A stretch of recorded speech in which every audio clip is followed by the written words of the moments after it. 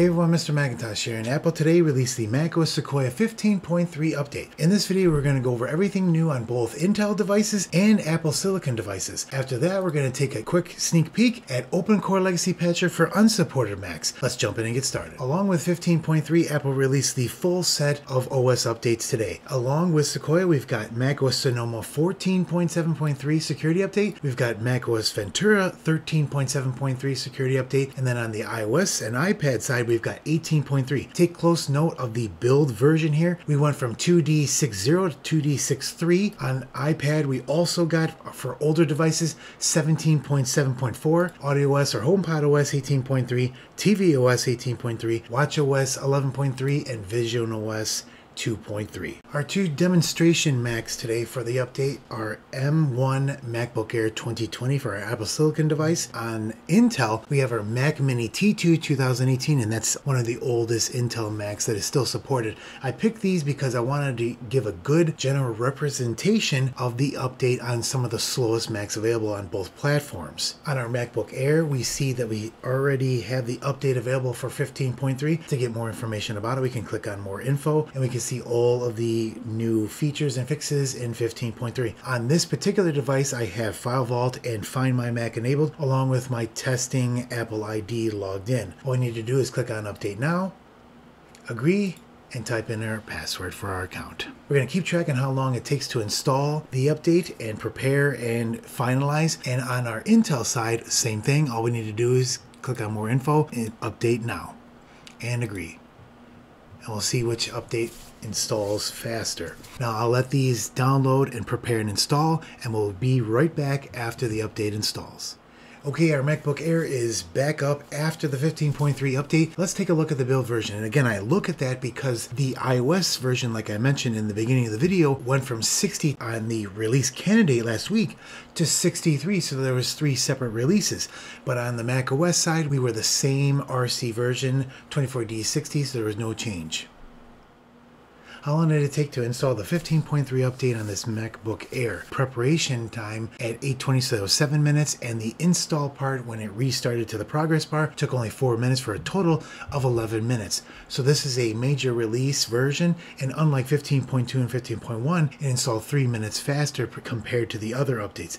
So it definitely was faster, but there wasn't as much content in this update as there was in the previous 2 updates. We're back up on our Intel T2 2018 Mac Mini. It took 8 minutes to prepare the update, so longer than the Apple Silicon, and it took 15 total minutes at the restart progress bar to install and finish the update for a total of 23 minutes. So you can see how much faster the Apple Silicon Macs are able to install the macOS Sequoia update. Now let's take a look at the update sizes. On Apple Silicon, it was 2.54 gigabytes from 15.2, and on Intel, it was 1.39 gigabytes from 15.2. If you're running an OpenCore Legacy Patcher for unsupported Macs, the update size did change. Previous updates were around 14.53, and now we're up to 15.22 gigabytes, so that's normal for unsupported Macs. Now let's take a look at the system firmware versions for Apple Silicon and Intel. We got a big surprise on this one for sure. On Apple Silicon, we did get an update to 81.2 from 61.3. The OS Loader version iBoot is the same as that.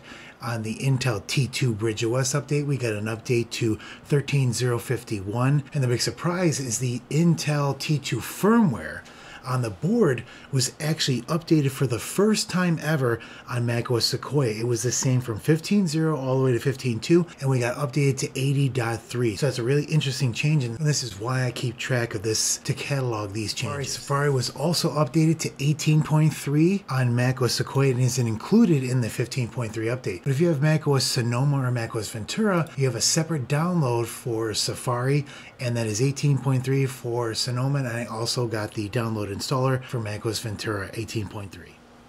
Now let's take a look at what's new in the macOS Sequoia 15.3 update. This update introduces Genmoji, powered by Apple Intelligence, and it also includes other enhancements, bug fixes, security updates for your Mac. Now, first of all, if we're talking about Genmoji, that is only available for Apple Silicon devices that Apple Intelligence is set up on. Intel devices and OpenCore Legacy Patcher devices are not going to be able to use these features. So let's take a closer look at Genmoji on our Apple Silicon M1 MacBook Air. On our MacBook Air, here is our new Genmoji place card that tells us a little bit about it. Help improve Apple Intelligence by creating an original emoji and sharing your feedback. This is in beta, so they're still working on it and it will be in finalized form later. Express yourself. Describe Genmoji you want to create with a few words. Personalize it by choosing someone you know as a starting point for your Genmoji, and use Genmoji like an emoji. Add to a message, respond to a tapback, or share as a sticker. Continue. You can use Genmoji in any section where you can add in an emoji. So for example, in our Messages app, we can use Genmoji. We can use Genmoji in the Notes app. For example, if we open up Notes again, we open up a new note, and then we can hit Control Command Space to open up our emoji here. You can click on the plus button here and to get right to Genmoji, and you can describe what you want to do. So you can say just a simple term like a bear, and then hit enter. It'll start to attempt to create an emoji based on what you put in this section here, and it'll generate more than just one. You can click on the arrow button and see the different ones that it generates. So let's say we want to use this one, so select this one here, and then you can see it right here in your emoji list, and you can add that. If you want to do something else, you can click on the plus button, type in maybe clown. It'll start to work on that.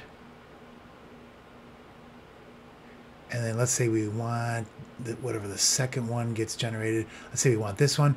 We can also click the add button, and it'll add it right to our emoji list right here. So we can click on the clown button. And the same thing we can do in our messages box. Let's say we're sending a message to someone. We can hit the emoji here, and then we can put the bear in there like that. And we can also select another one if we wanted to, whatever you wanted. For example, a bird.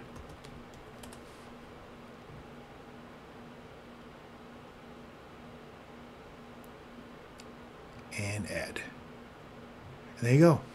And that's Genmoji on 15.3. Some people think that this could be fun. Others think this is a waste. Let me know what you think about this. I read through a lot of the comments on some of the Apple Intelligence features on the last update video. Some of you liked some of the writing tools, but a lot of you were saying, you know what, you don't want AI slop on your Mac.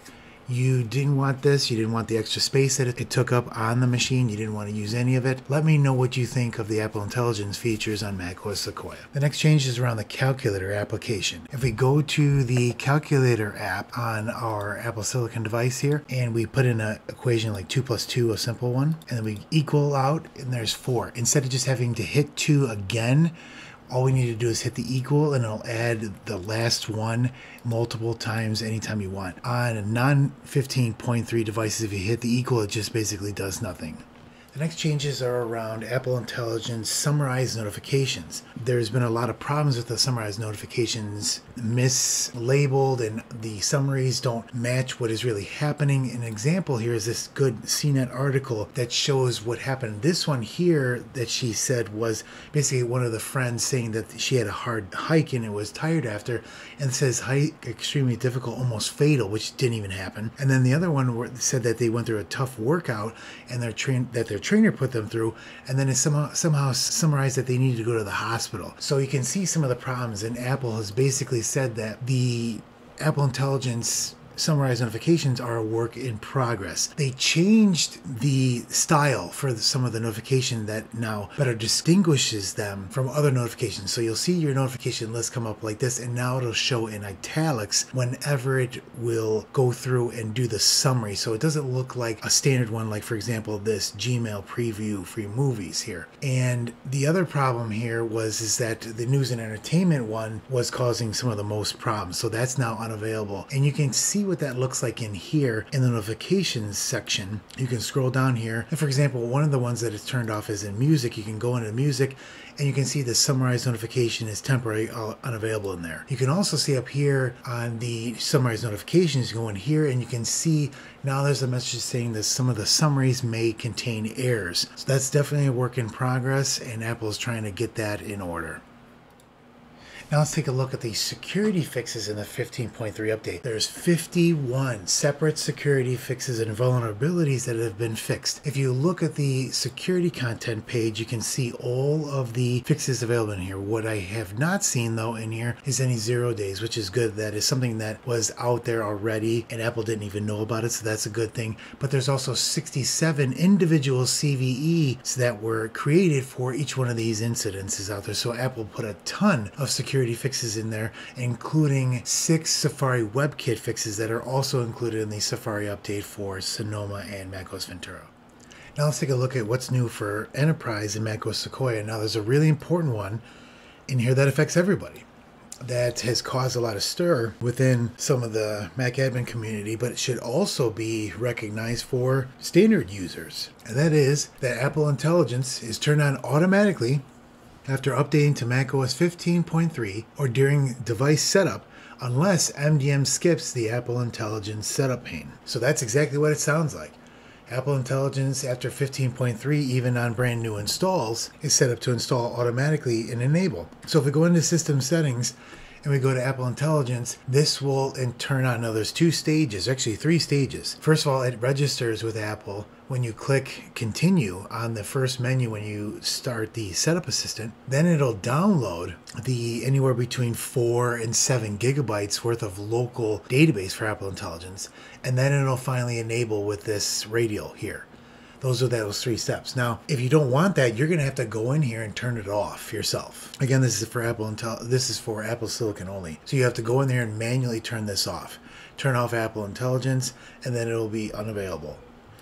In previous versions, you could click Not Now to not set up Apple Intelligence, but now with 15.3 forward, including new installs and the update, it's turning it on automatically for you. So if you do not want to use it, turn off this radial here, and that'll turn off Apple Intelligence. Let me know if you want me to do a video that shows how to disable and remove the downloaded database in the macOS operating system itself.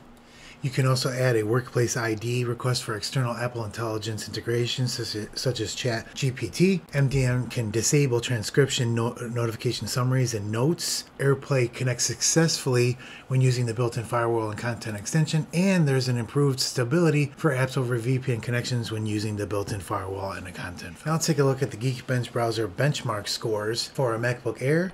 We got a 2380 on our 15.2 build previously and an 8768 on the multi-core. And on 15.3 we got 2384 on the single and 8762 on the multi. So right in that same area of the previous update. On our Intel Mac Mini, we've got a 1572 on a single and a 6728 for 15.2. On 15.3 we got a 1568 and a 6781 for 15.3.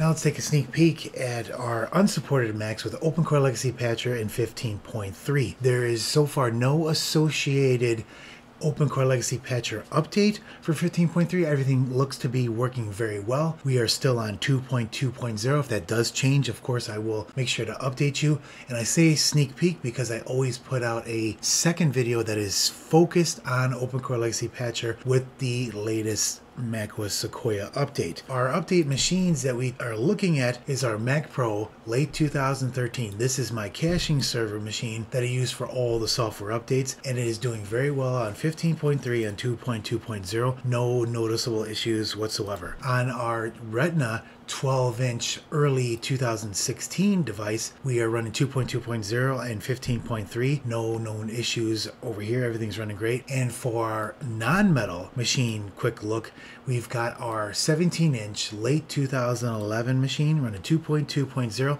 Everything seems to be running well. I did get a login window crash on this device that I got to take a closer look at. I don't want to make this look like all of these machines are having this, but this is why I do the testing. So if something weird comes up, maybe it's my machine, maybe it's a wider issue. I don't think so, but that's what I want to be able to take a closer look at. If you've installed 15.3 on your unsupported Mac, let me know in the comments how your install went and if you had any issues or everything went a-okay. Before we go, I wanted to celebrate a small achievement for this YouTube channel. We hit 100,000 subscribers, And I can't tell you how much I appreciate all of my Patreon members, my viewers, subscribers, website blog viewers, all the people who have reached out to me over chat, email, Slack, Discord, all those. It's been an amazing journey these past 5 years, and I just would not be where I'm at today without you being a dedicated viewer and subscriber. And I can't tell you how much I appreciate you from the bottom of my heart. Thank you so much, and we'll catch you in the next video. Thank you.